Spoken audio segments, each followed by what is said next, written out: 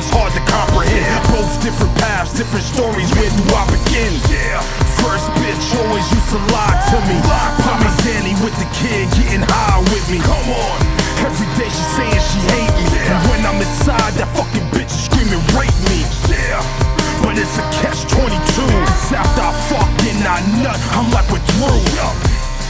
She like the female version of me, I'm certain. New Eve with a serpent. But now she out sucking dick and bragging, and I'm bragging about other bitches I hit.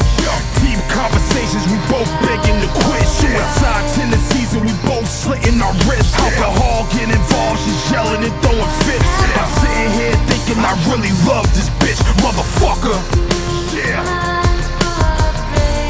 These are the tales of a borderline.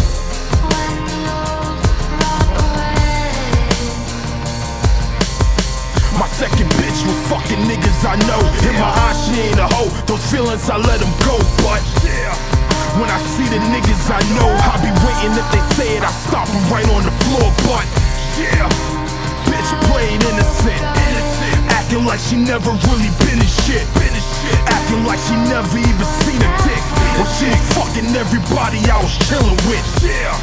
That's the type of shit that I go through.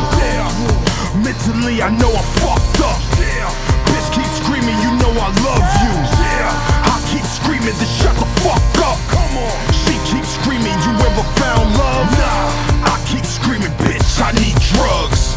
Fuck love, cause she ain't mine. She's just another bitch in my book of rhymes. Motherfucker. These are the tales of a borderline.